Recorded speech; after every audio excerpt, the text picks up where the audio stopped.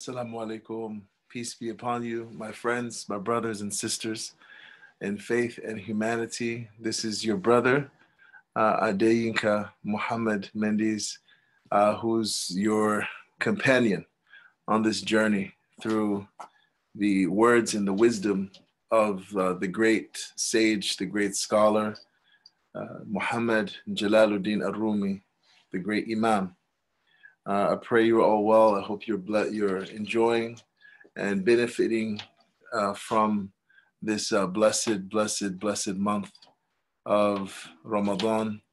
And it's appropriate that we're going through Rumi on this on this in this month because his work is widely regarded as a sort of commentary of sorts on the Quran, on the sacred Quran.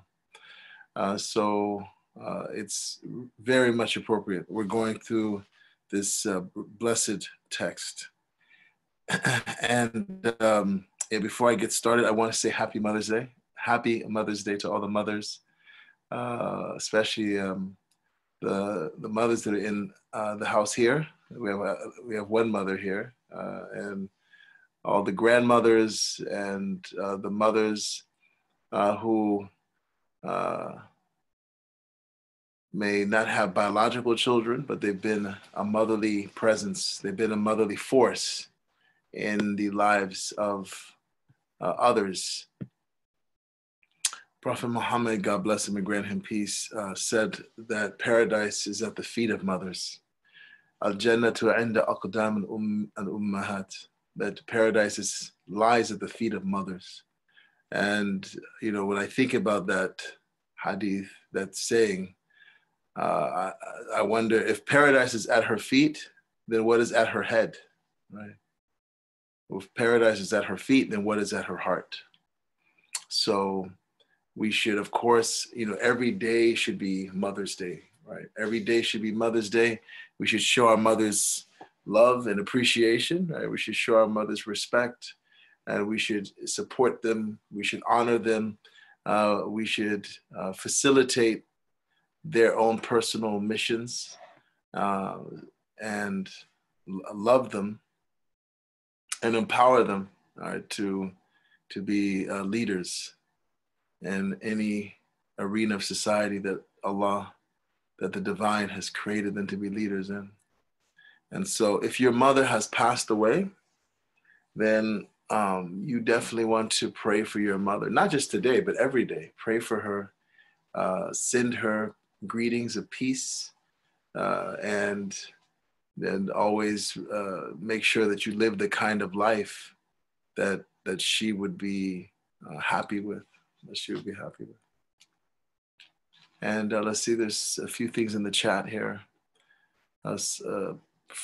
One of the brothers wrote, Salam Sheikh, wa alaikum salam. I just want to let you know one of my friends who is a Christian from Brazil is attending today's class. Oh, wonderful. Okay, great. Everyone is welcome. Hola.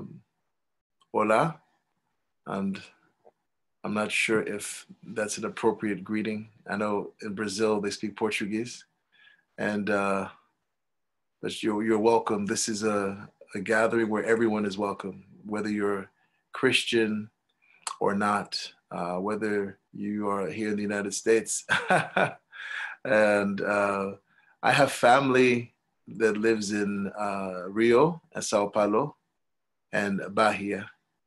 And you can probably tell from my last name that I have a Brazilian connection.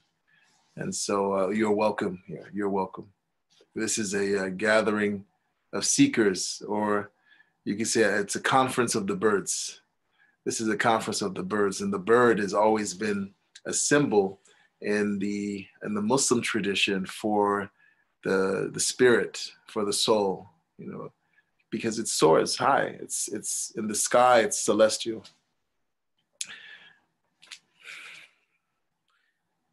So the unifying theme of what we've been learning for the past few days are the obstacles, right? The obstacles on your and my spiritual path. What Dr. Muhammad Isa Wali refers to as the foes in the battle, enemies of God and man. And I wanted to be very careful. There's a brother from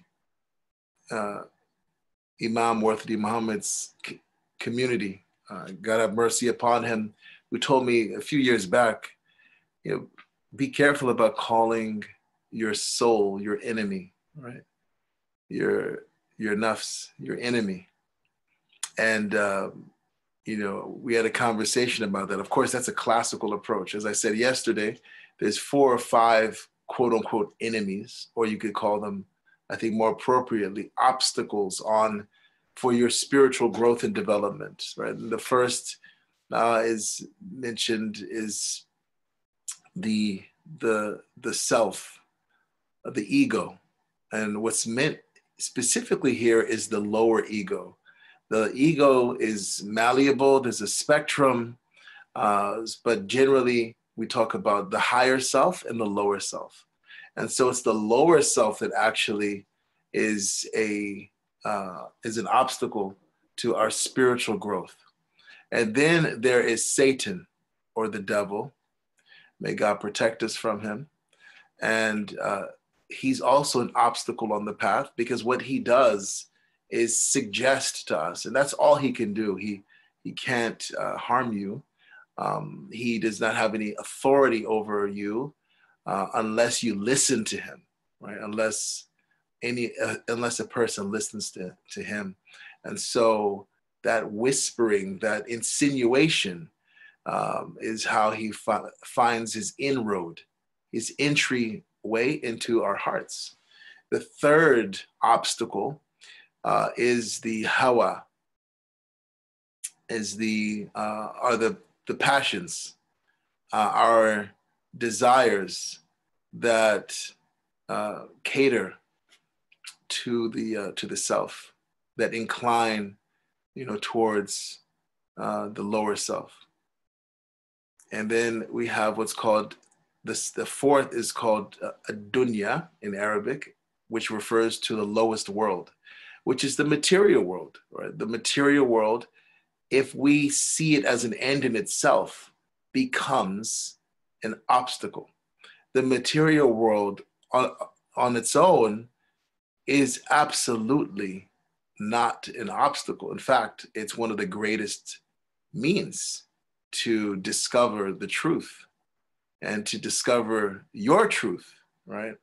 But when we become blinded by the glitter and the glamour of this world, of this material world, then they can become a stumbling block. And then lastly, some of our sages, some of the great spiritual masters, they add a fifth, which is khalq. And khalq here doesn't mean creatures.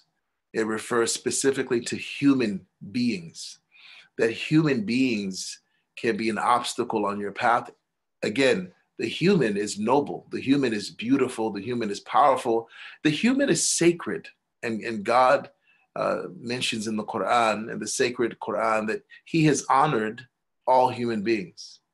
In Arabic, A'udhu billahi minash shaitanir rajim, after seeking protection from God, from the accursed Satan, laqad karamna bani Adam. God says, we have absolutely honored, we've ennobled all of the children of Adam. And this is regardless of their religion, their race, the color of their skin, their socioeconomic status. Every child of Adam, every son, every daughter of Adam has nobility.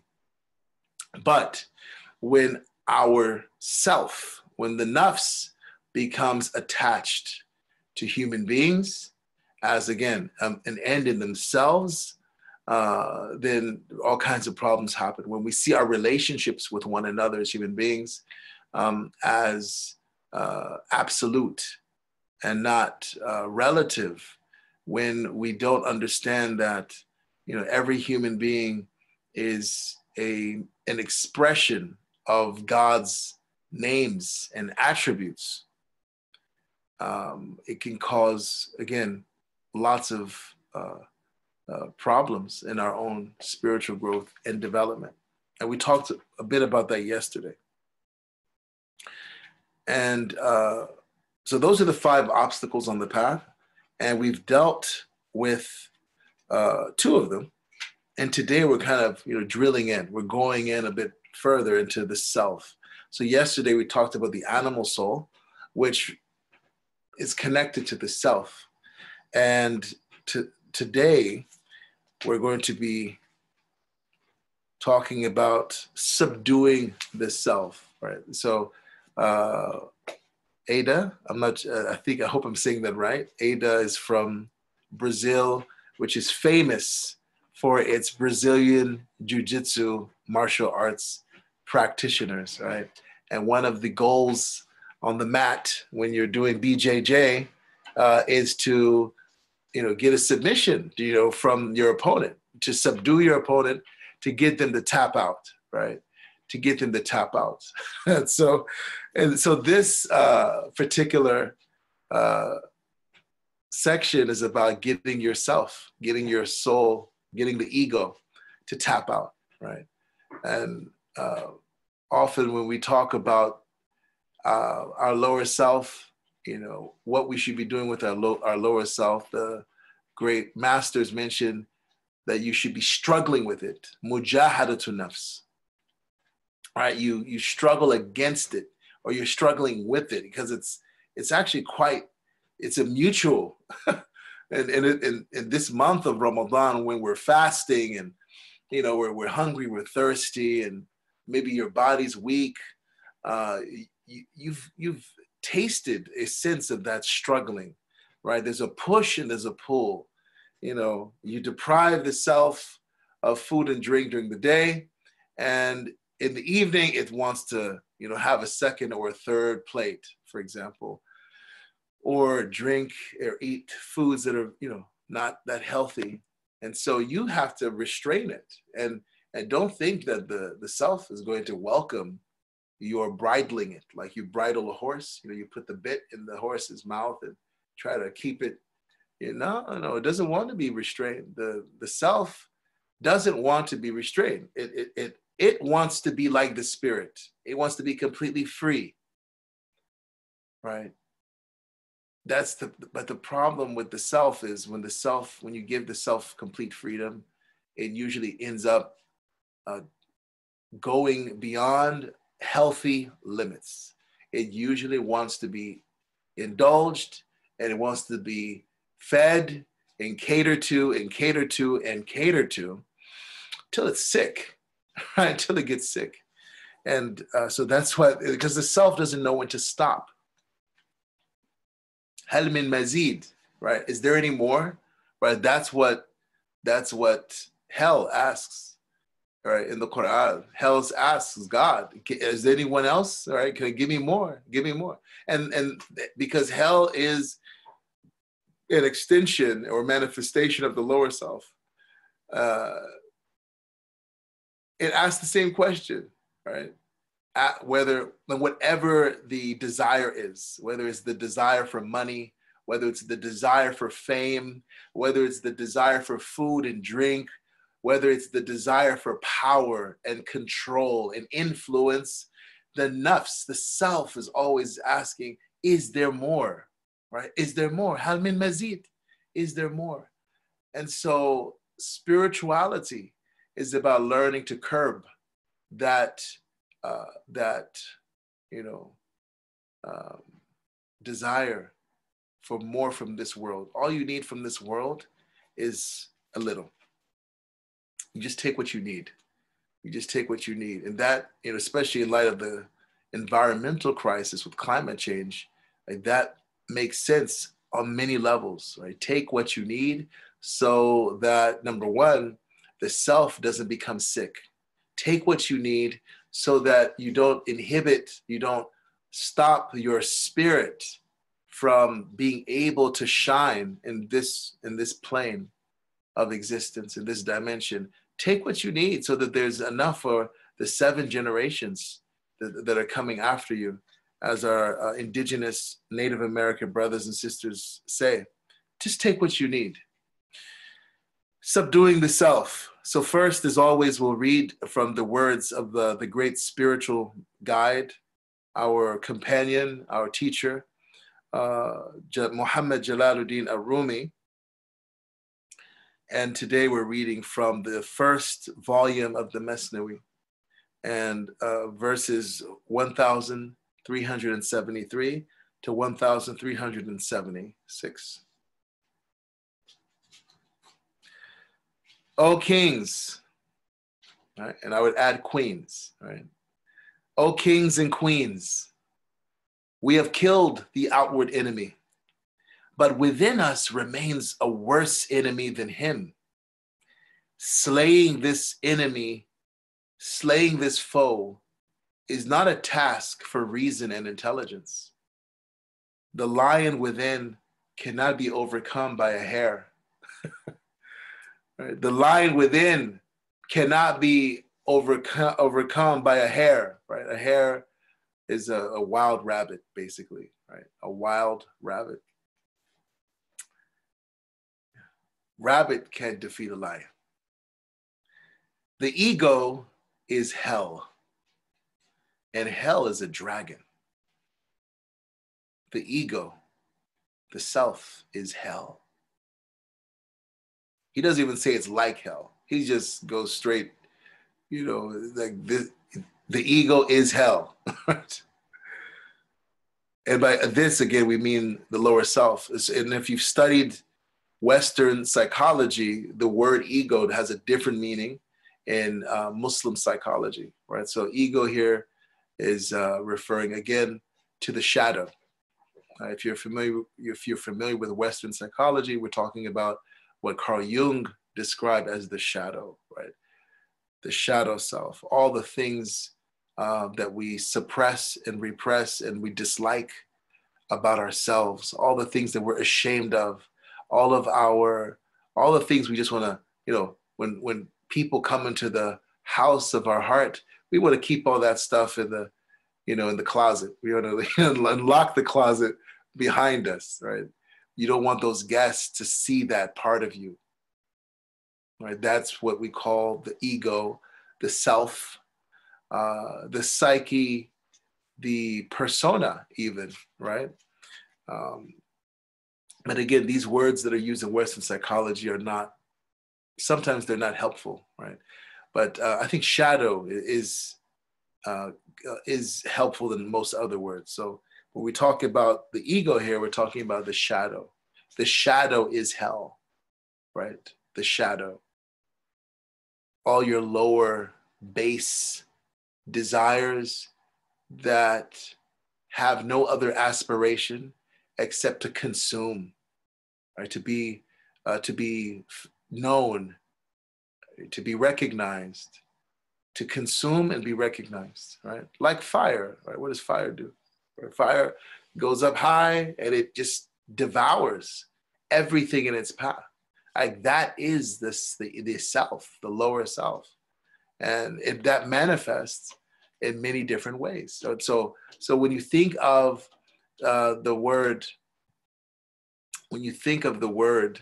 the nafs, right, in Arabic, the self, then imagine a fire, for example. And a fire, again, it spreads, it devours everything in its path, it burns up everything in its path, it causes a lot of destruction. It's very elevated, right? So there's pride and arrogance that comes with that. But also, what happens when a fire ravages a neighborhood or a forest? Again, we have a guest from Brazil. The Amazon's been on fire, right? When a volcano erupts, long term, it's a purification, right? It's a purification for new growth, for new life. Now, I'm not in any way suggesting that the Amazon burning is a good sign. It's actually it's a terrible sign, right, of what we've done wrong and our mismanagement of that incredible sign of God, the Amazon forest. But again, I want you to just think of this metaphor, because the tendency is actually to see your ego as something very positive. We love ourselves, right? The natural response of the human being is that we are absolutely head over heels in love with ourselves, the lower self and the higher self, because it's part of us. We love it. You know, you look in the mirror and you don't see the blemishes, you don't see the imperfections, you see the, you know, all the, you know, the beauty, right? If the eye of the heart is not awake. So he says this ego, this lower self is hell. Right? Don't think hell is something that's coming, you know, after death, you know, that's coming after Judgment Day. No, the ego is hell right now. And if you're living through ego, if you're living through the lower self, you're in hell already. Dr. Wayne Dyer, who is a famous self-help guru. Some of you may be familiar with his work. For many decades, he helped people all over the world really discover their highest human potential, or aspects of it, rather, I would say, aspects of their higher human potential. He was a Taoist. He wasn't Muslim, but he very insightful, very wise, and of course, as everything he says is not in harmony with our tradition, the Muslim tradition. But again, he offered many great insights. And one of the things he said about the word ego, he said that the word ego, as far as he was concerned, was an acronym that stood for edging God out. That at the beginning of our journey, of our adventure on this planet, we depended on God. We depended on religion, on spirituality, that we needed that as our compass, and we needed that as our shelter, our food, our clothing. It was everything for us. And as we began to gain greater knowledge of material sciences and technological advancement, we pushed God out. We edged God out, now thinking that we were independent. And this diagnosis that he made is very much in line with what we're told by the Creator, by the divine in the sacred Quran. Innal insana la yatgha. Indeed, the human being has gone beyond the limits, has transgressed. Ar-ra'ahu staghna. He thinks that he doesn't need us, right? He thinks he's independent, right? Like your children, right? When they turn 15, right? They think they don't need you, right? So the ego is hell, and hell is a dragon. Okay, so why a dragon? Those of you who've joined us before, you're familiar again that I really enjoy Joseph Campbell and Carl Jung and mythology. And so in myths around the world, the dragon is a symbol for the lower self. So when you're watching Lord of the Rings, for example, with, what is his name? Frodo? Is it Frodo? Frodo? My children don't watch Lord of the Rings. They're into other stuff. But I think it's Frodo, the Hobbit, who in one of the Lord of the Rings, he has to go to the mountain and face the dragon, right? And we see this in many different fairy tales and myths. The dragon is not just some, creature that they invented, and you're like, oh, dragons don't exist. Some people turn this into a whole, does what does the Quran or what does the Bible say about the existence of dragons or dinosaurs? And no, that's not the point. The point is that this is a creature, right? That has the qualities of a snake and a bird, right?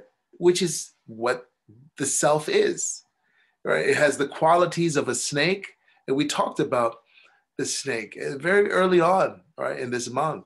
The snake is that which inclines to the earth. It slithers on land. But the bird, like a dragon that has wings, can go what? Can go up high.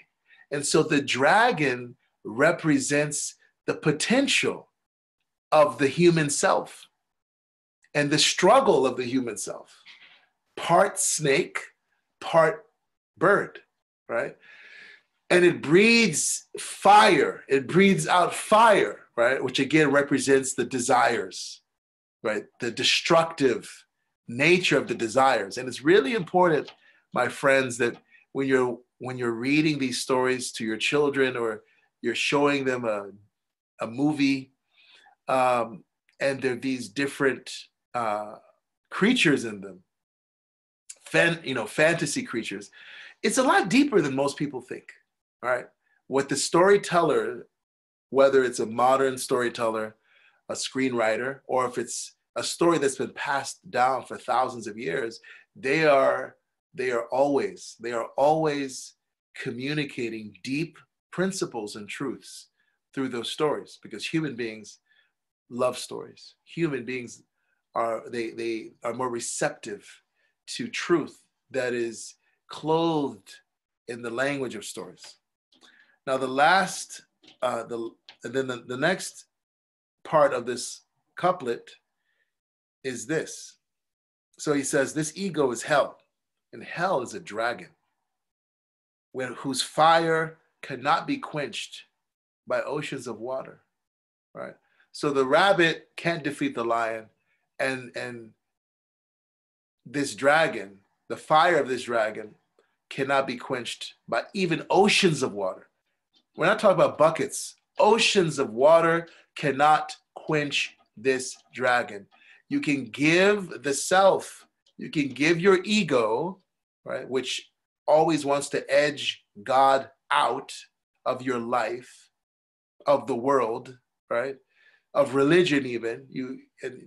Even for religious people, you see that there's this, again, battle to push God out of religion and to make religion a tool for political and economic and social ambitions and power. It's the same thing. Just because someone's religious or outwardly pious doesn't mean that they've overcome their ego. That fire with oceans and oceans and oceans and oceans and oceans of water cannot be quenched, right? The ego is a hyper consumer. If you want to use economic marketing terms, it is a hyper consumer. It will shop and shop until it drops. And the last couplet, he says here, it could drink up the 7 seas. It could drink up the 7 seas, yet still the fire of that creature devour would not become less. So he's teaching us about ourselves, all right? He's teaching us about the self. So we'll go right into the commentary. The commentator, Dr. Muhammad Isa Wali, who's an English Muslim and an expert on Turkish and Persian manuscripts. He worked at the British Library in the British Museum for 45 years.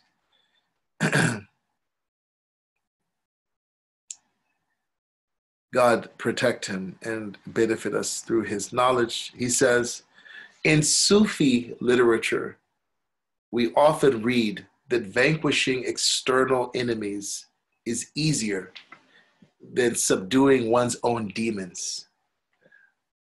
In Sufi literature, we often read that vanquishing external enemies is easier than subduing one's own inner demons, the demons that are in here. Right?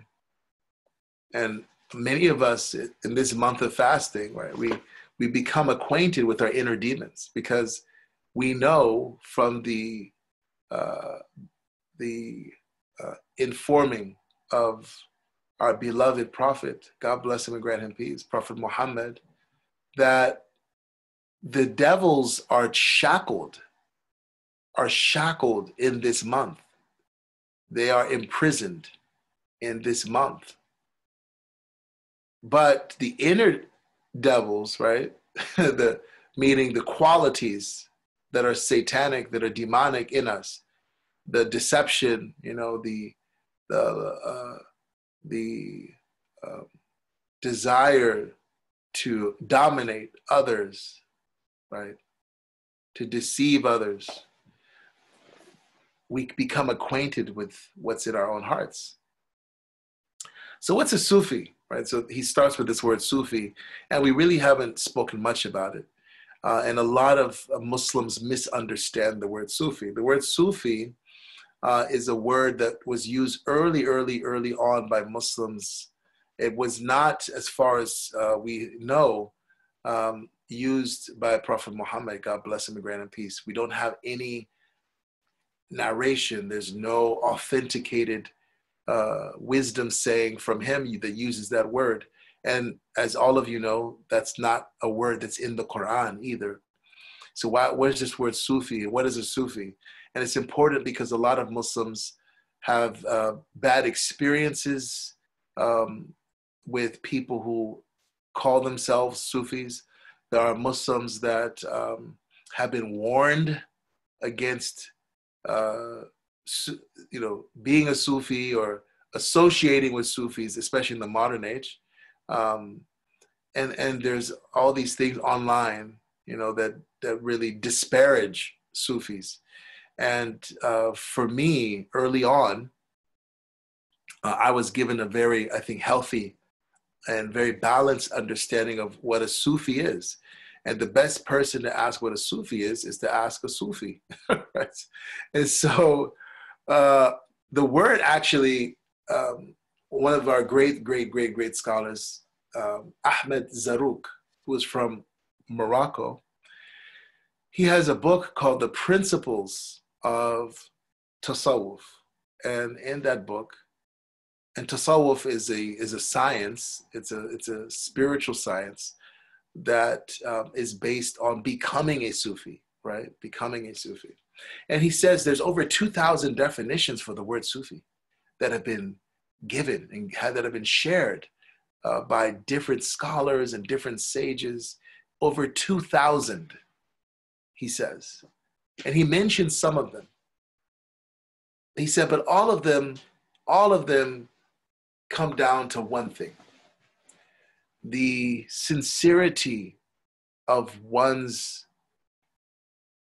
journeying, the sincerity of one's orienting their heart towards the divine. That is at the core of every definition. All the 2,000 plus definitions of the word Sufi. Sidq at-tawajjuh ilallah. Sidq means honesty, transparency. It's the truthfulness. Tawajjuh literally means an inward facing. It's a reflexive verb in Arabic, and it means to face one's attention inside. Inside. It's not this face. It's in here. It's in the heart. So it's facing the God, facing the Creator from within. Right?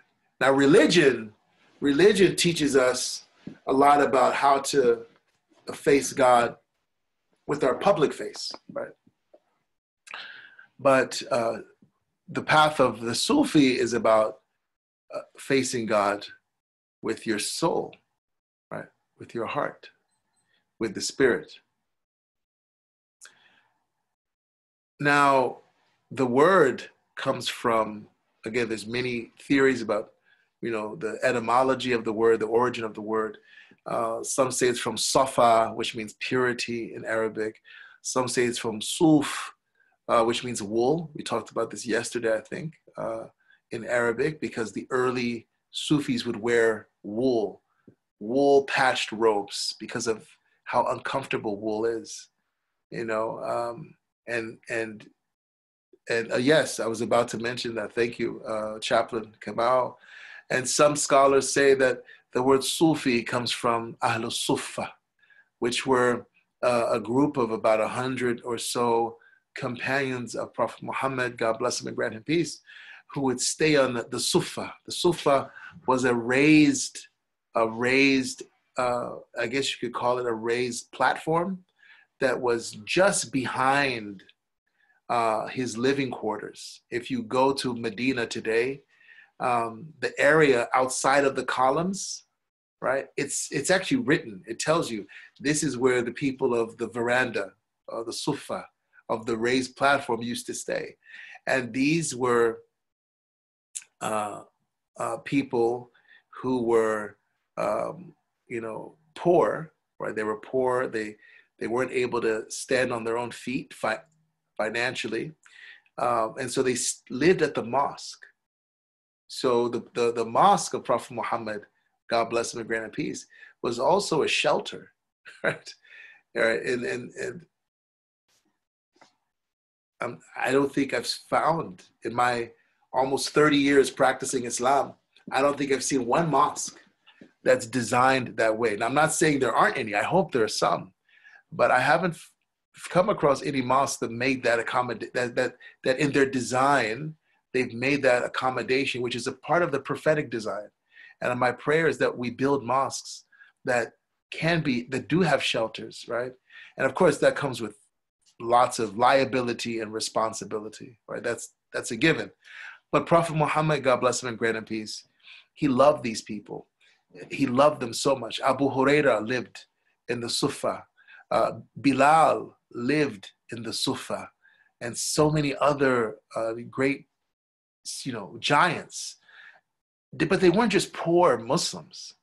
These were people that actually had devoted themselves to learning from Prophet Muhammad, God bless him and grant him peace.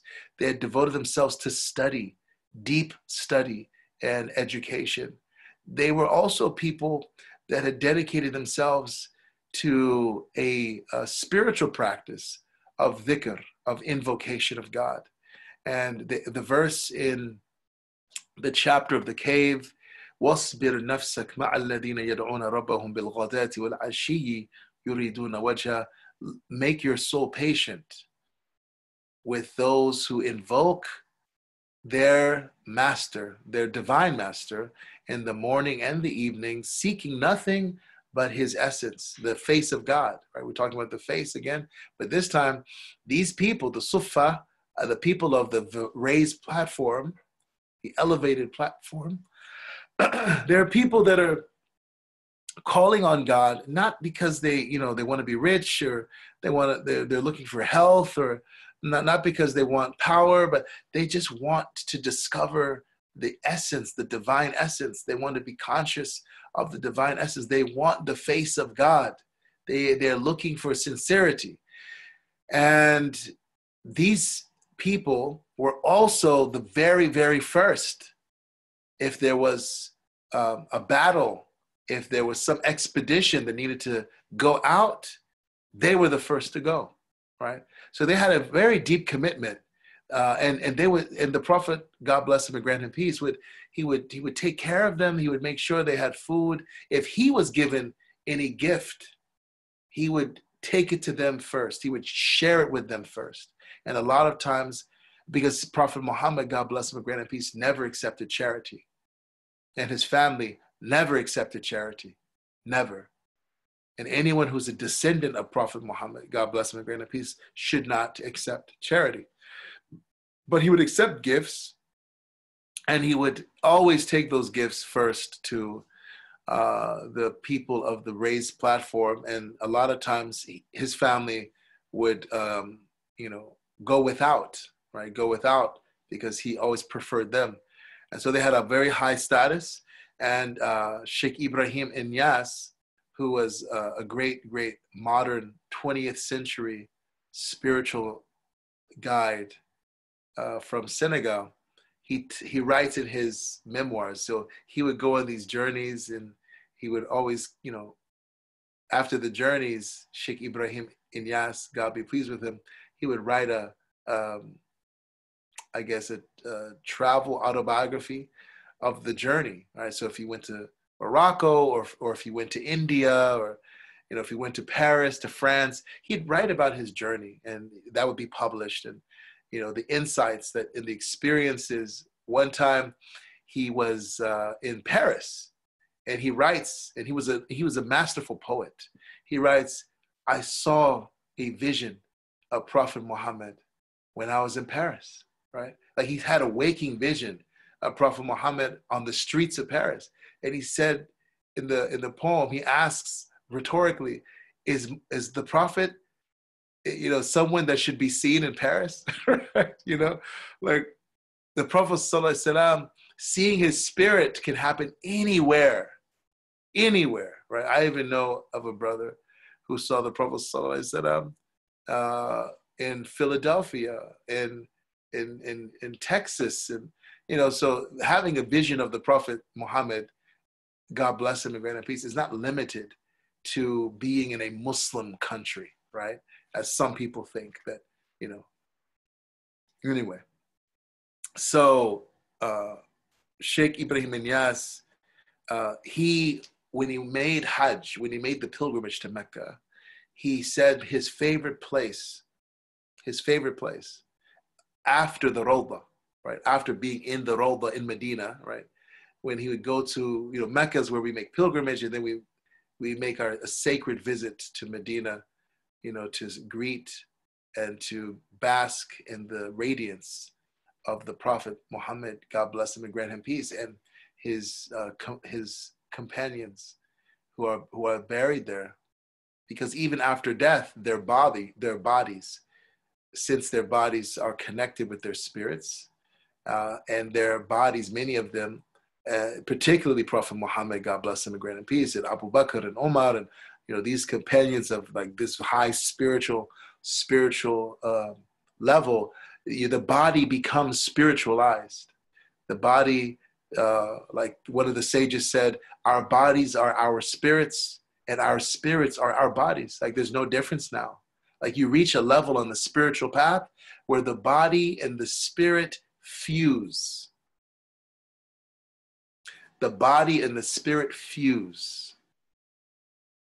And if you understand that possibility, you understand many of the miracles of the Prophet Muhammad, God bless him and grant him peace, and the amazing things you hear about really saintly people, their bodies being buried for years, decades, and then for some reason the body has to be exhumed from the ground, and people find the bodies of these people are, they're fresh, they're supple, they're some, they're like they haven't decomposed. Bodies that have not decomposed. We have records of that throughout our history, right? Up to modern times. Why? Because the bodies of those very righteous people, these men and women, these children, the body is colored with the attributes of the spirit, and the spirit does not decompose. The spirit does not die. The spirit cannot, be traumatized. The spirit cannot be injured. And so that's what a Sufi is. So he loved to be in the raised platform area after the Rawdah, which is usually very crowded, because he said that's the area my ancestors used to sit. And by ancestors here, he's not talking about biological ancestors. He was Senegalese, right? He was Wolof. But he's talking about his spiritual ancestors. His spiritual ancestors, Ahlus Sufa, the people of the raised platform. And so that was his favorite place after, of course, the Rawdah, the meadow, the heavenly meadow of the Prophet ﷺ. That's between his pulpit and his the place where he's buried. So if we look at the Quran and we look at the hadith literature, the words of the beloved Prophet Muhammad, peace and blessings rest upon him, the word that scholars say is that captures this reality we've been talking about sincerity, of inward orientation towards God, is ihsan.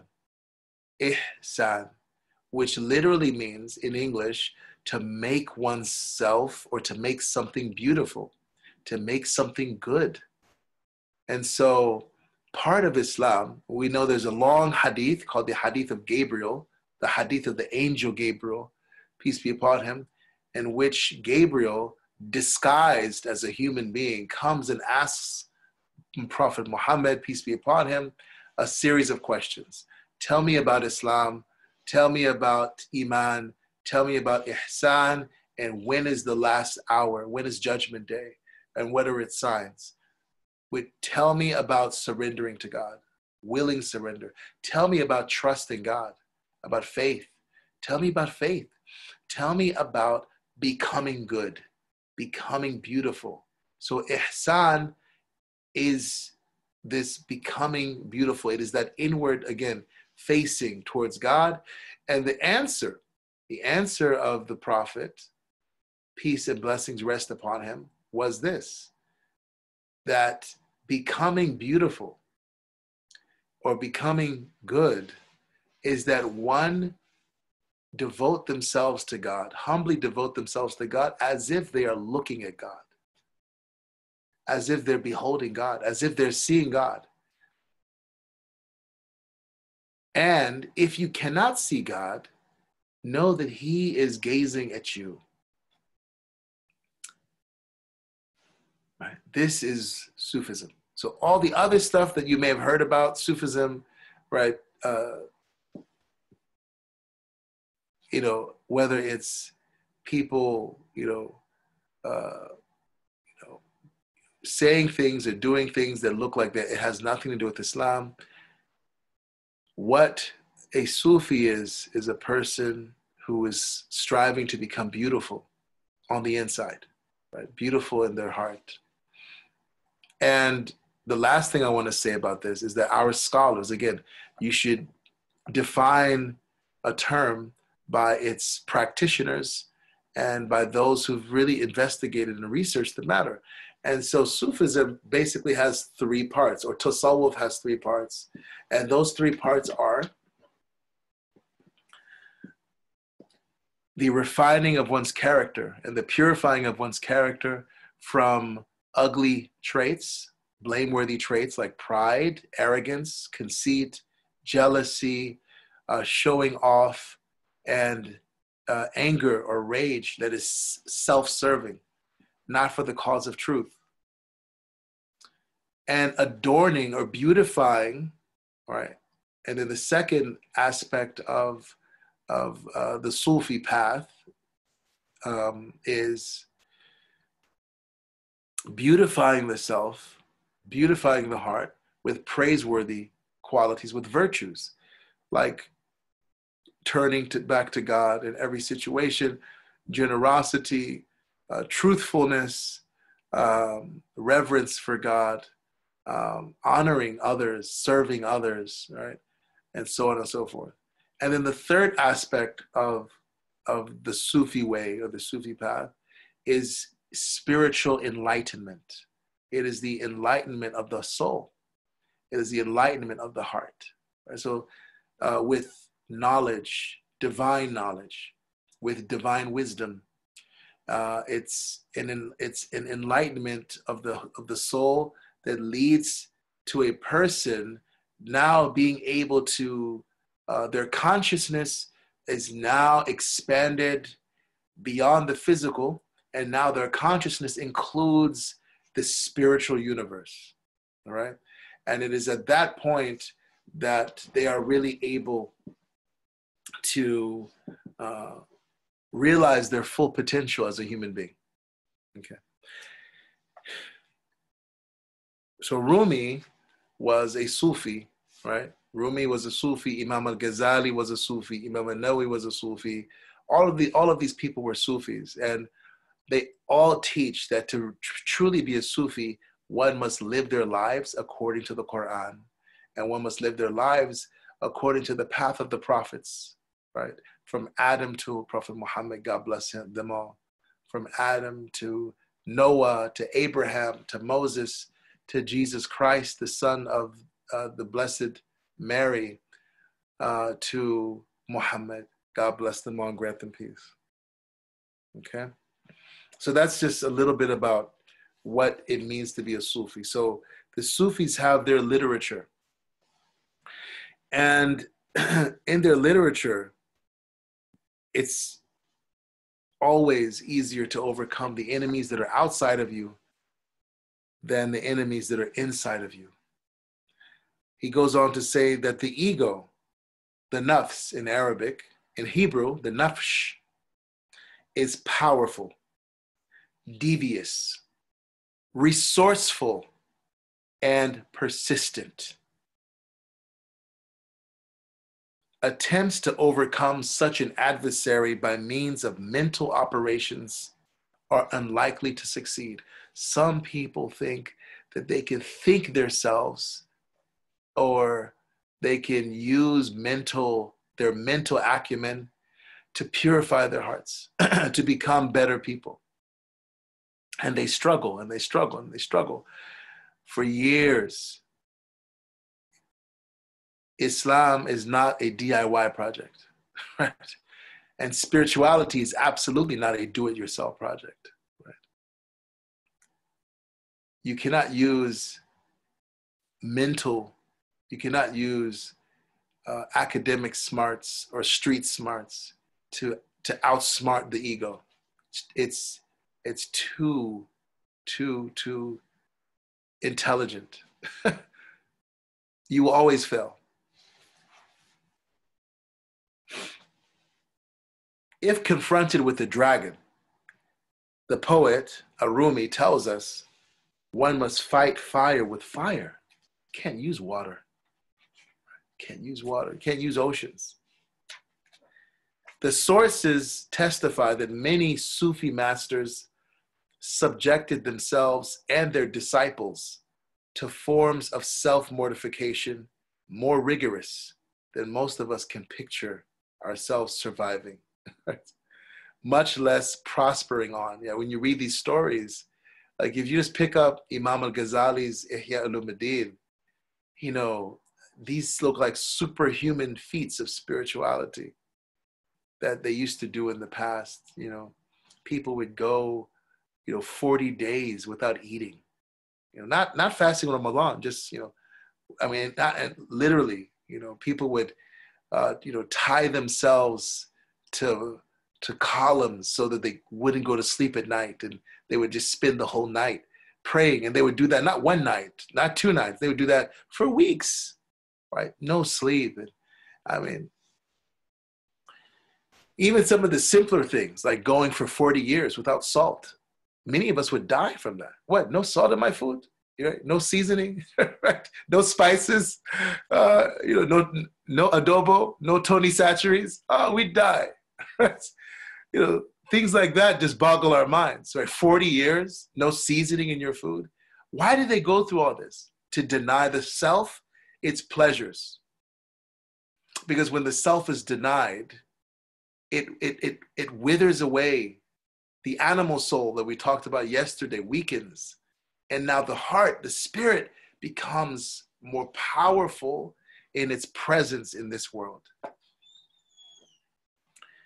Maulana, our master, Jalaluddin, was himself a highly accomplished zahid or ascetic, right? And we talked about the ascetic before, that the ascetic is not necessarily someone who is poor, but the ascetic is someone who is poor before God. They may be a billionaire, they might be a millionaire, but their heart is not attached.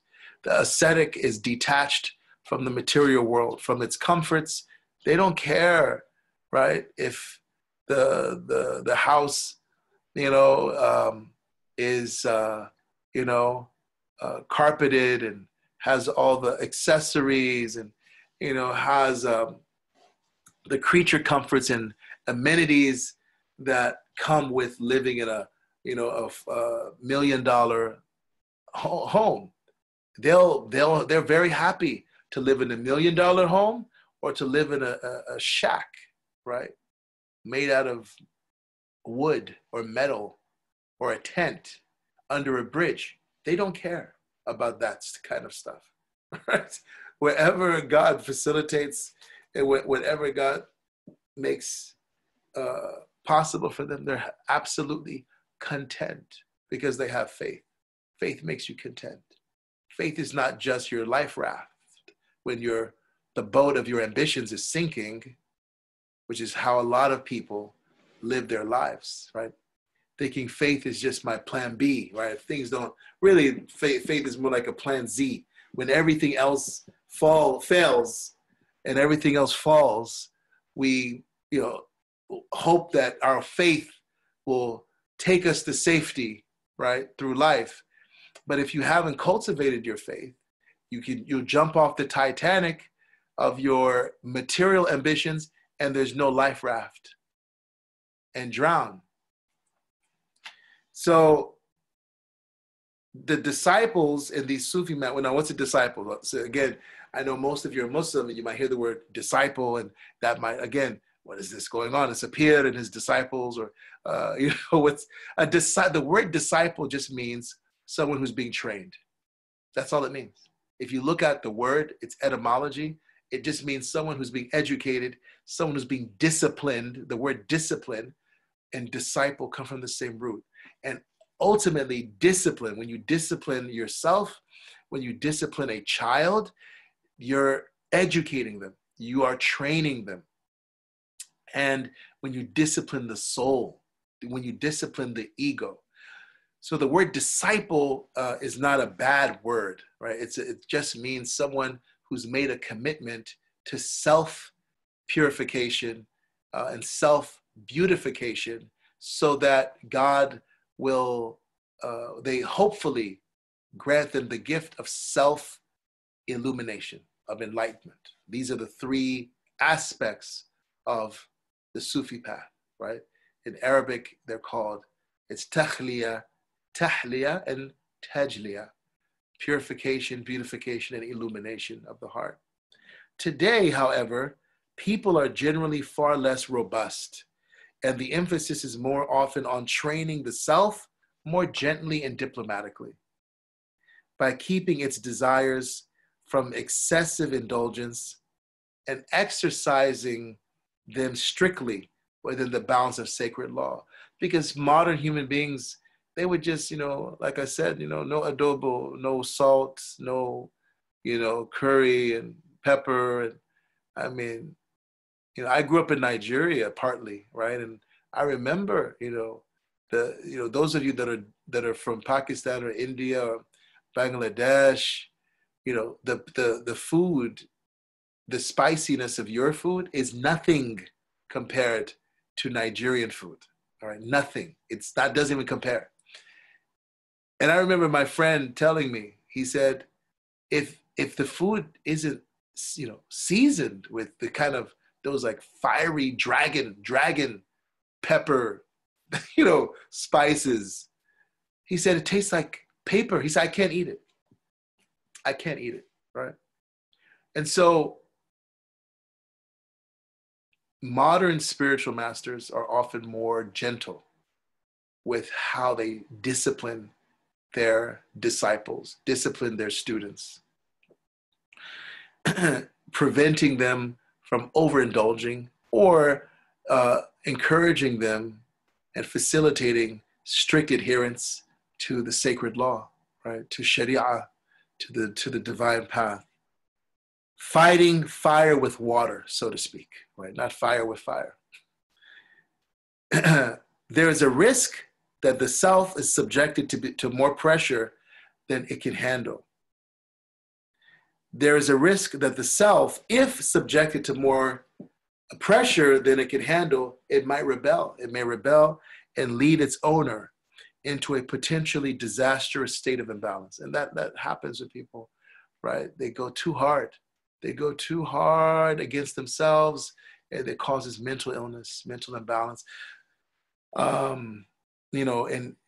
just, and then it may cause imbalance in their family life. Right? Even in the time of Prophet Muhammad, God bless him and grant him peace, there were companions who they just went hard. They went hard against themselves. Married people, not having relations with their spouse, people fasting continuously, and not breaking their fast. People staying up all night, all the time. And he told them, and of course, wives complained, right, about these guys, about these people. May Allah be pleased with them. And when he heard about these complaints about these great companions who were just, again, they were overzealous in trying to purify themselves, right? He said, your body has rights. Your body has rights over you. Your wife, your spouse has rights over you, right? He said, I have more knowledge of God than all of you. I am more conscious and aware of God than all of you. And he wasn't saying this to brag or boast. He never did that. But he wanted to drill a point home to these men who had really transgressed the limits. He said, I marry women, right? And I have relations with my wives. I eat and I break my fast. I sleep and I observe night vigil prayers, right? So you need to have some balance, right? Again, the body and the self are not considered evil in the Muslim tradition. Rather, those energies need to be channeled constructively and positively. So why is it, he says, that reasoning alone is normally ineffectual? It has no effect in subduing the domineering tendencies of the nafs al-amara, the imperious self, the lowest ego. The ego has 7 levels. We've talked about these already. And at the very lowest is what's called the self that incites to evil, that's mentioned in the story of Joseph, that's in the Quran. Peace and blessings be upon Prophet Joseph. Joseph, the son of Jacob. God bless them both. And this self is the self that is completely bestial. It is a complete monster. That lower self, it only is concerned with satisfying its lowest appetites for food, for drink, for sex, at any cost, no matter who gets hurt, no matter what religious duties are neglected. The nafs al-amara is the tyrannical self. It is the animal self. It is the demonic self. And whenever you find a human being who will go to any length to satisfy their desires, that is someone who's existing at that level. It's a very low level, and it's a very dangerous level. And all the problems we have in the world, all the crime we have in the world, all the corruption that we have in the world at every level, from the street corner to the corner offices in these Fortune 100 and Fortune 500 corporations, from the crack house to the White House, all the problems come down to this level of very, very low consciousness, the nafs al-amara, right?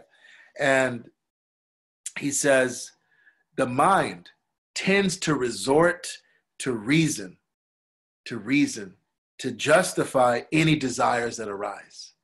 Always. You see it with children, right? Why'd you hit him? They, hit me first, or, they looked at me a certain way, or they didn't share, their cupcake with me, or, right, But adults do the same thing. Adults do the same thing, right? You have adults that are in their 40s, 50s, 60s, 70s, 80s, 90s, who are just as resentful, just as vindictive, just as spiteful as a 3-year-old, right? Stop talking about the terrible 2s and the terrible 3s. We have people, terrible 60-year-olds and 70-year-olds and 80-year-olds and 90-year-olds, right? 50-year-olds and 40-year-olds. Right? It's a particular nafs. It's a kind of nafs.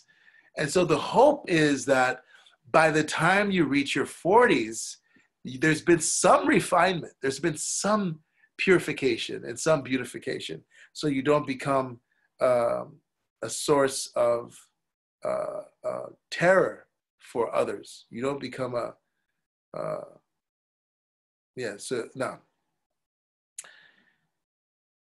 The mind, the reason why you're using your mind, your smarts doesn't work is because you and me, our tendency is to justify any of our desires and to prompt ourselves to gratify them. It is therefore necessary to have recourse to a higher faculty to cut off, or better, prevent this process. That faculty is the heart, the qalb, the dil, the cor, right? I'm not sure of the Spanish or Portuguese word for heart, which can be purified by the remembrance of God. So the heart is the only thing, the only faculty that can help you against the self. Not your head, the heart. But the heart needs to be purified. How is the heart purified? By lots of remembrance of God, lots of dhikrullah, lots of chanting of God's names and God's attributes and calling on those names and attributes, lots of praise and glorification of God. And by keeping company with the pure-hearted, keeping company with people whose hearts are pure, preferably in person, right? Not through the internet, but preferably being physically in their presence, their radiant presence. But alternatively, by reading or listening to the words. Now, if you don't have a pure-hearted person that you can spend time with, that you can have fellowship with, then reading their books and listening to their words or watching videos of such people is also beneficial. But it's not the same as being in their presence. Try this and see, he says. If you are with people for whom this lower world, the dunya, is their overwhelming concern, the most important thing to them is this world and its concerns, then this world and its concerns will probably start to fill your mind. And the next world and the life of the spirit will seem to shrink right down. And that's how you know if someone is pure-hearted. If you spend time with them, and after spending time with them, you notice a kind of constriction in your heart. You feel like, yeah, there are lots of problems in the world, and those problems are overwhelming. I'm nothing compared to all these, economic, political, social problems. That's a sign that that person is, their consciousness is focused on this world. It doesn't mean they're a bad person, right? I want to be clear. That doesn't mean they're a bad person. It just means that their focus, their consciousness has not expanded, right, to the spirit, spiritual matters. Sit with people whose overwhelming concern is their spiritual life and the next life, and you will experience the opposite. God says in the Quran, be ever conscious of God and be with the sincere. وَاتَّقُوا اللَّهَ وَكُونُوا مَعَ الصَّادِقِينَ. In the Quran, the 9th chapter, verse 119. So beautiful, right? And every verse of the Quran is beautiful. God says, be conscious of God and keep company with those who are truthful, meaning truthful in spirit. They're the same in public and in private. They're the same with God and with God's creatures. In the first line, the poet says, O kings. Remember when I first started reading, it said, O kings. He is addressing those who are devoted to the Sufi path. Right, so a lot of times in Sufi writings, they refer to those people who are devoted to the spiritual life, to the life of the heart, as kings and queens, Salatin. Right, Abu Madyan mentions this in his famous poem. That لَذَّةُ الْعَيْشِ فِي صُحْبَةُ fuqara, that the delight of life, or you could even say the pleasure of life, the deliciousness of life is in keeping company with the poor.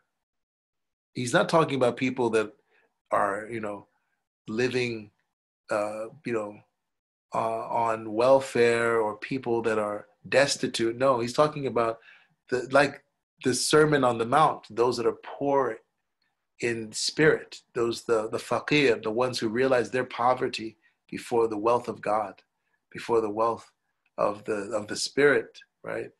Um, you know, the wealth of the spirit comes from its closeness to God, right? And so that's what is meant by the poor. Humus umara, humus muluk was salatin wal umara. Or Kamakal, he said, the pleasure of life is in keeping company with those who realize their poverty in the divine presence. They are the true kings. They are the true queens. They are the true rulers of this world. And they are the true commanders, right? Beautiful. It's a beautiful poem. Maybe one day we'll read it, inshallah. So he's addressing those who are devoted to the Sufi path, of whom it is often said that they are inwardly kings and queens, whatever their social status. They may be millionaires and they may have nothing in their bank account. They're still kings and queens. And their outward condition, regardless of their social status and outward condition, whereas devotees of the worldly life, those people whose main ambition and concern in life of this world, they are poor, in that they never feel that they have enough. They are poor because they are never content. They are poor because they are never satisfied, because the self is never satisfied. The ego is never satisfied. There's a saying, there's a proverb in Arabic, al-qana'a kanzun la yafna, that contentment is a treasure that never ends. So we ask God for contentment, and we ask God to help us subdue our lower selves.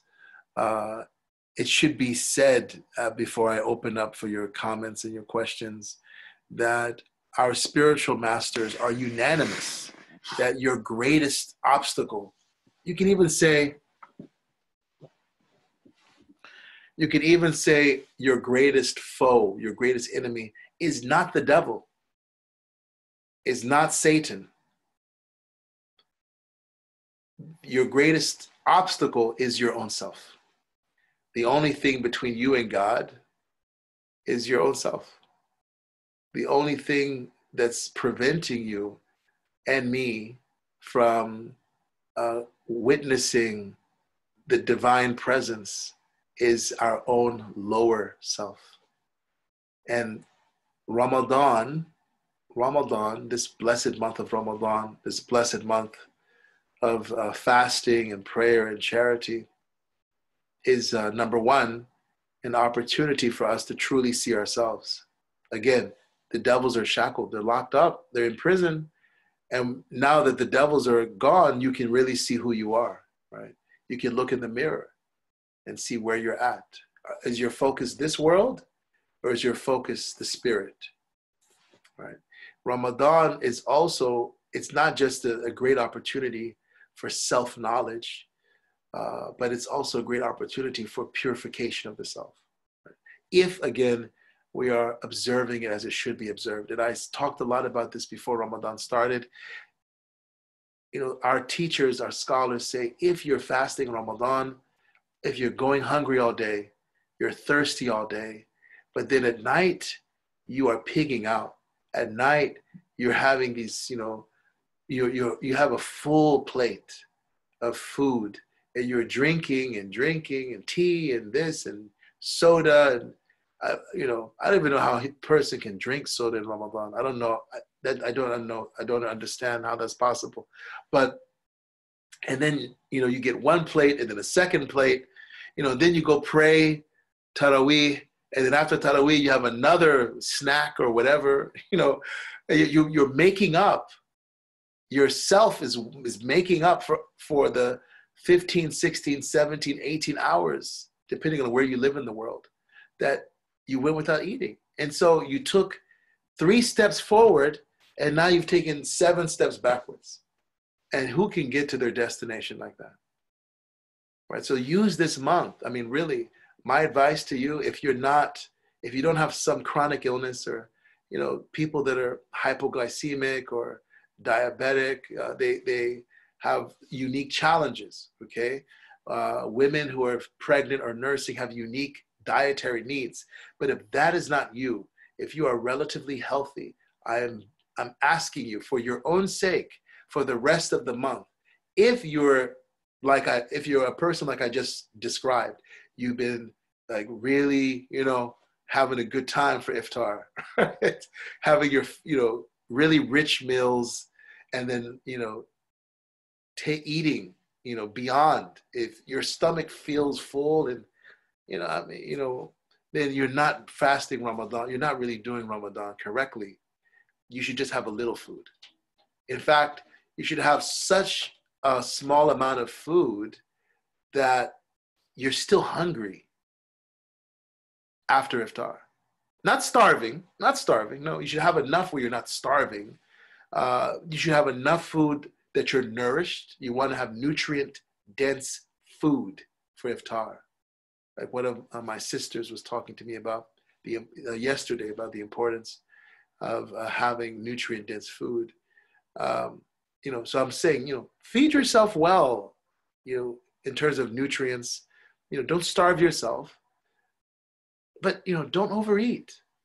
Otherwise, you won't get the healing. There's healing. There is healing. I'm telling you, there's healing that's just waiting for you if we just allow the physician to do his work, right? Allow the healer to do her work on us, right? Ramadan, Sheikh Ahmadu Bamba, he has a beautiful poem where he calls Ramadan his tabib, right? His healer, and his doctor. So Ramadan is a doctor for us, the doctor of the heart.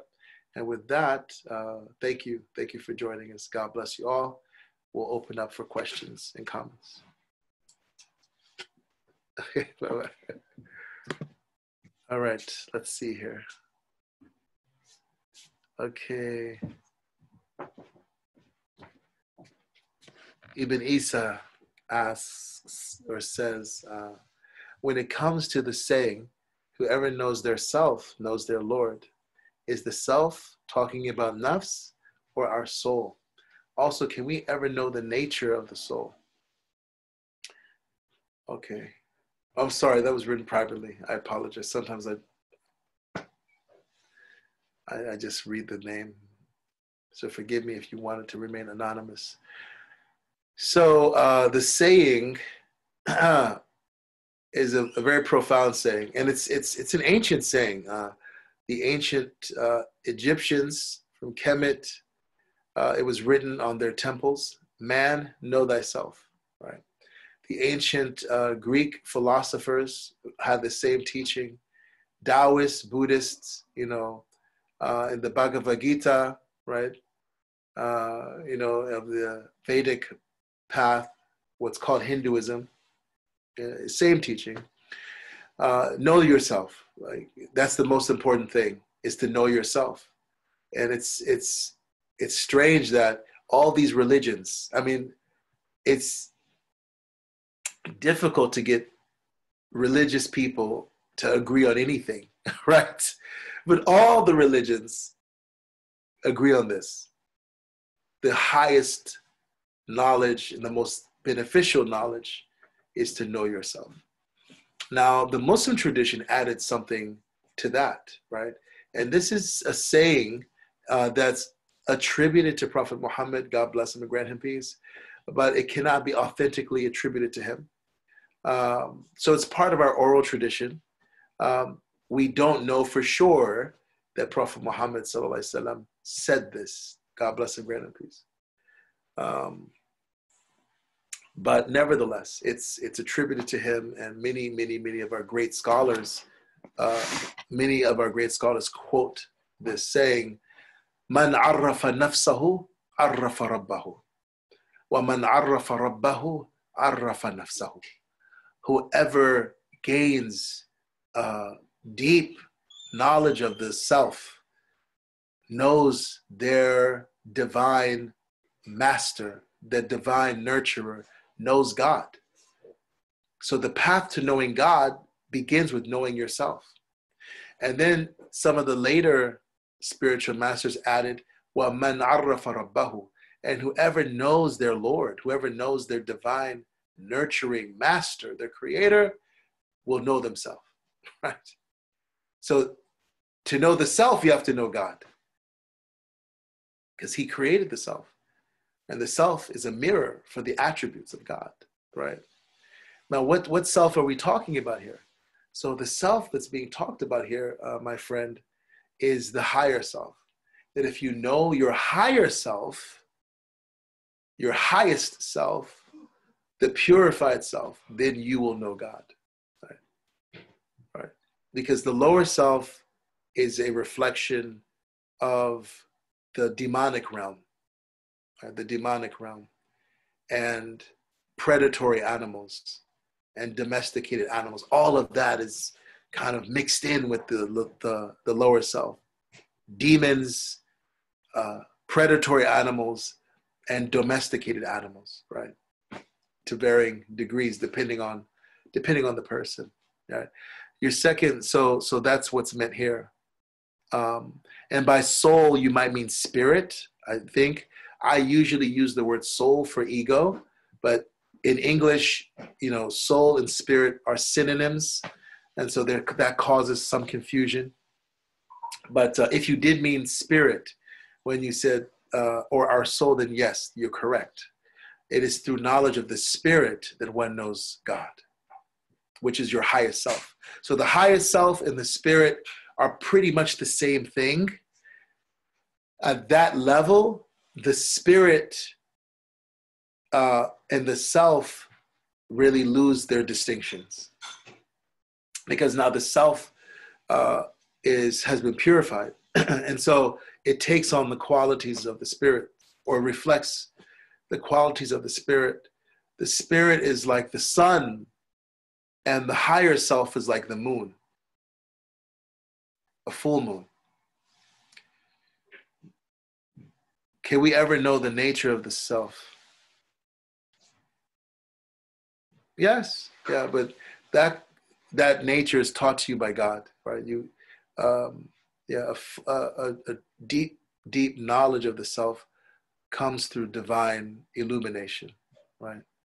Yeah, so the answer is yes. Another question, private. Wa alaikum salam. Would you please elaborate on the purpose of our nafs with respect to the role of our bodies and our spirit? I missed this explanation you gave before. The Quran describes those who forget Allah as oppressing their nafs, or the ego, right? So he's asking about the purpose of the ego, the self.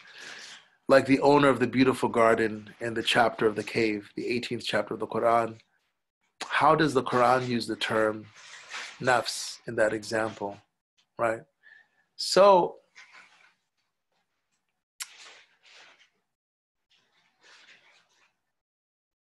Imam al-Ghazali, one of our great spiritual masters, and Sheikh Muhyiddin ibn Arabi, and another great spiritual master, they describe the self, the nafs, the ego, as the child of the body and the spirit. The word for spirit in Arabic happens to be masculine in gender, right? Arabic is a gendered language. Words are masculine or feminine, and it's not just happenstance. It's not arbitrary. There's deep wisdom in why a particular word is either masculine or feminine. But we don't have, those of you who've taken Arabic classes with me know I've spoken about that before, right? Why is the word qalam masculine, but the word waraqa, the word pen, qalam in Arabic is masculine, but the word for paper, waraqa, is feminine. Why? So there's actually a deep science and extensive science to that. The ruh, the word ruh is masculine. And the word nafs is feminine, right? So the idea here is that the ego should be receptive. If any of you who've studied, there's a really amazing book called The Tao of Islam, a source book on gender relations, I think, in Islam, by Dr. Sachiko Murata. She's a Japanese scholar and a Japanese Muslim. She lives in New York. She teaches at Stony Brook with her, and her husband is Dr. William Chittick, who has been mentioned quite a bit during this course. May God preserve both of them. And she wrote this book, The Tao of Islam, and she has a number of books on Islam and China and Chinese Muslim sages. Amazing works, just really amazing works. And she talks about this a lot, that the feminine principle, right, like the earth, it expresses the principle of receptivity and the principle of creativity and regeneration. The earth is a perfect metaphor for this, right? Because the earth is the mother, right? The mother earth, the Gaia. And so, the purpose of the self, my friend, is, in its best case scenario, is to receive light, to receive guidance from the spirit, right? Of course, the spirit receives guidance from Allah, from the divine, from the creator, from God. Dios, right? And then the self receives that light, that guidance, that joy, that bliss from the spirit, and then it gives that to the body, right? It's a bridge between the body and the spirit, right? Because it really comes out of their union, right? So, the self comes from the union of the body and the spirit. Also, the purpose of the self is to give you some resistance, right? Those of you who work out either at home or outside or at the gym know you don't get stronger without resistance, right? When you're lifting weights or you're doing Pilates or, calisthenics, you need some resistance, right? In order to get stronger, to build muscle, right?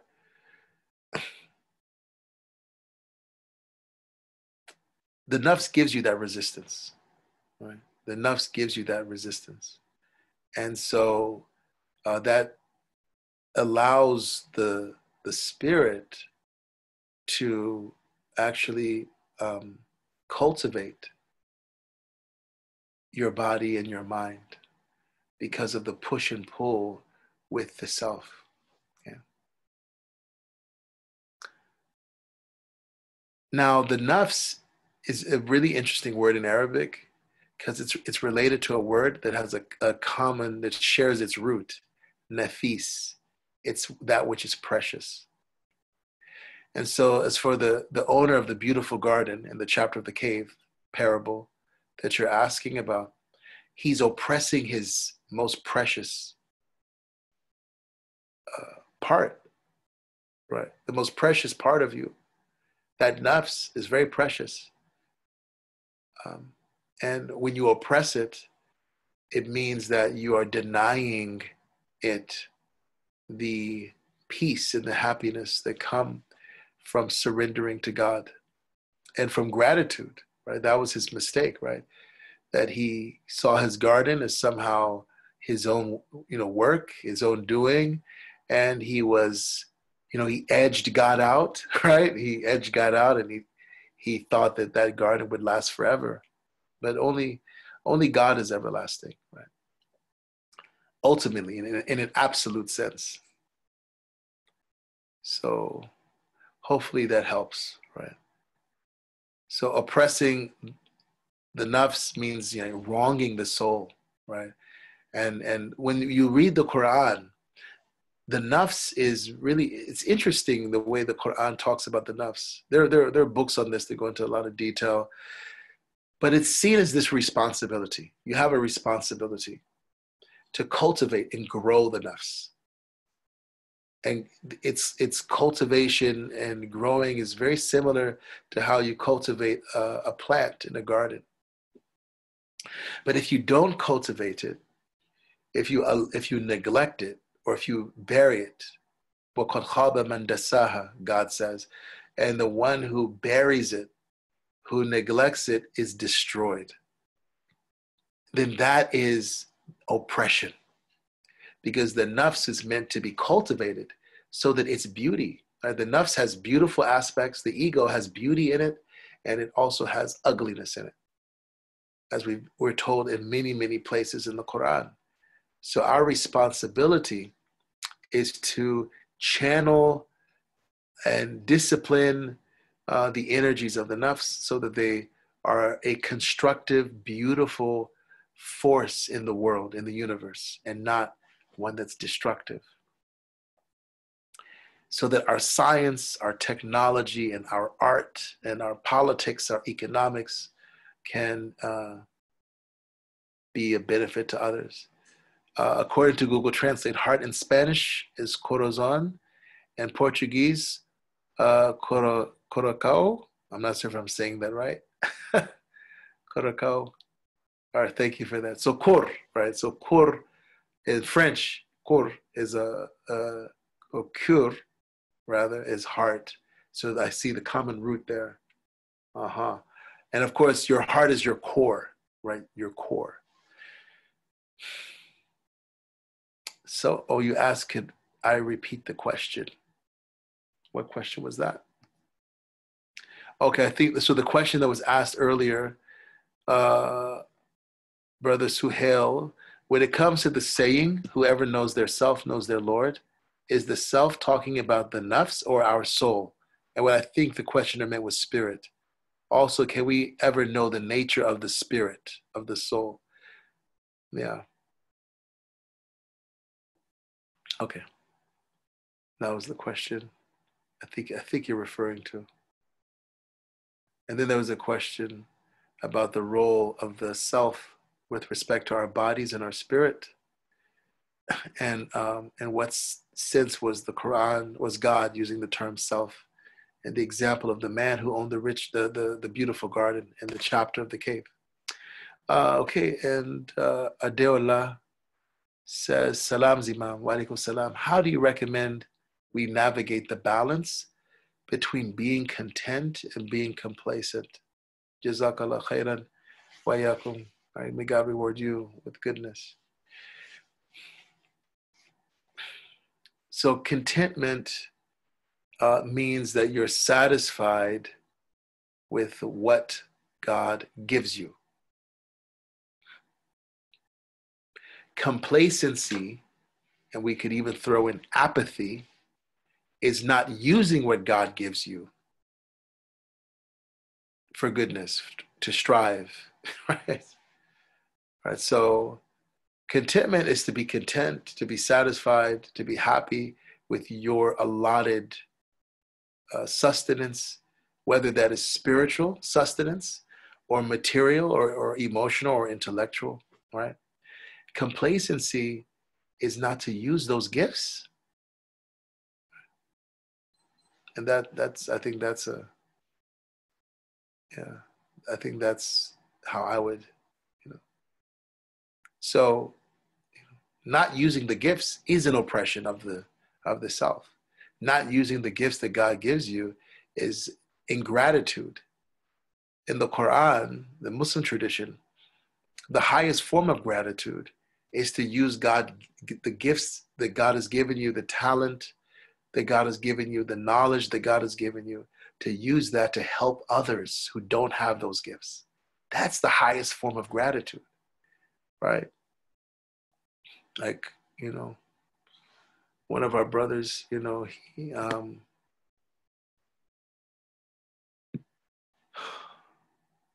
he, every year he goes and um, to Pakistan and helps give free eye care to those with eye diseases and with blindness, right? I mean, that's using your gift, giving sight to people, giving light, helping, light come into the lives of people who've spent their whole lives in darkness. Like, that's gratitude. That's a form of gratitude. Spending your money, spending your time, spending your knowledge with those who don't have time, who don't have knowledge, who, don't have money. That's gratitude, right? So I think that's the difference. And if someone knows a better way to articulate that, please, you're welcome. Zainab, yes. Yeah, yes, Sachiko Murata at Story were good. Do you know her, Zainab? I haven't met her yet. Oh, great. Okay, wonderful. Wonderful. Maybe you can introduce us. Maybe I would love to meet her and Dr. Chittick. Okay, you live in New York. Wonderful. Okay, wonderful. Yeah, I'd love to meet them. Um, okay, Brother Suhail, Jazakallah, no need to repeat the question. Got it through the answer by itself. Okay, great. Okay, yeah, thank you, Adeyinka. I'm glad that was helpful. Yeah, you should not, and I should never, we should never rest on our laurels, and we should never, Imam al-Ghazali has a really beautiful statement about sabr, which is also a misunderstood concept by some Muslims. So sabr is this idea of endurance, of perseverance, of steadfastness. But we often translate it as patience. And for many people, patience is something that's very passive. Patience means I'm not going to do anything about the situation. Patience means I'm just going to, how would I say it? Patience just means I'm going to resign myself to the way things are, and not change things. Imam al-Ghazali says, and this is actually, you'll find this if you have a copy of the Ihya al-Ulumuddin, his book, the revival of the sciences of the way. He says, he talks about this in his section on gratitude. So this is the chapter on gratitude. He spends some time talking about sabr, or fortitude, right? You can also translate it as fortitude. Imam Suhaib Webb translates it as resilience, which I think captures part of what sabr is, but it's not, I don't think, comprehensive enough. Grit, in English, we have this word called grit, to have grit, also captures an aspect of sabr. It's a big word. It's a virtue. It's a great virtue. It doesn't just mean patience, but patience, there's an aspect of patience to sabr. He says, Imam al-Ghazali says, you only have sabr, right? You only accept and persist with things that you cannot control. So if there's a situation, if there's a circumstance, or even a person in your life that is causing discomfort, hardship to you, and you can't change things, like maybe some of us are experiencing with our family members, right? During this stay-at-home order, right? You may have family members that irritate you. They get on your nerves, right? They've gotten on your last nerve. You don't have any more nerves, right? But you can't change them. and you can't go live somewhere else. They can't live somewhere else. So you have sabr, which means you accept you can't control this particular thing in your life, but you continue to strive and persevere in goodness, in your projects, in your work, in Ramadan, in observing Ramadan, right? That person, having sabr with them doesn't mean you stop what you're doing. Having sabr with them doesn't mean you just go, hide in a closet in your home. No, having sabr means I'm going on with my life and I'm just going to endure this, and not complain about it, not, vent and rant about it unless you really just have to get something off your chest, which I talked about already, which is acceptable, especially if you're being harmed or oppressed or abused emotionally or physically or whatnot. So yeah, that's a good question, and a lot of people confuse sabr with apathy and complacency. No, sabr is things are hard, but I'm still gonna move. I'm still gonna move forward. That's what sabr is. Inshallah. Khair. I think that's it. Alhamdulillah. Thank you all. I hope you enjoy the rest of the weekend. I don't know if the polar vortex is behind us or not. But again, we pray, Allahumma hawalaina wala alayna. Oh Allah, let it go around us and not fall upon us. Alhamdulillah. And pray for my garden. We planted a garden. Some friends came and helped me plant a garden. And we're really worried about the plants dying from the cold. So pray for my babies out there in the dirt. Alhamdulillah. So we'll close with a prayer. Bismillah ar-Rahman ar-Rahim. Alhamdulillahi Rabbil Alameen. Allahumma salli ala Sayyidina Muhammad wa alihi wa sahbihi sallam. Oh Allah, we ask that you subdue our lower selves for us, that you purify ourselves for us, that you purify our hearts for us, that you bring our hearts to life, that you connect us with spirit, O Creator. We ask that you connect us with spirit, that you connect us with spirit. We ask that you grant us knowledge of our highest selves and grant us knowledge of you and grant us knowledge of your beloved prophets and messengers. O God, O Creator, Ya Allah, Ya Allah, Ya Allah, O most loving, O most merciful. We ask that you bless us in what remains of this beautiful, beautiful, beautiful month of Ramadan. We pray for those that are suffering, that are sick. We ask that you give them relief, that you give them health, that we pray for those that are serving the healthcare professionals, that are serving those that are sick and those that are shut in. We pray for a cure, Ya Allah, from COVID-19, a cure that doesn't have any adverse side effects. Oh Allah, we ask that you bless us to find and to experience the night of glory, the night of destiny, Laylatul Qadr, that's better than 1,000 months. We ask, oh Allah, that you make the last half of Ramadan this year better and more elevated than the first half was for us. Help us to strive, seeking you even more. We ask that you make us selfless servants of humanity. We ask that you make us selfless servants of humanity.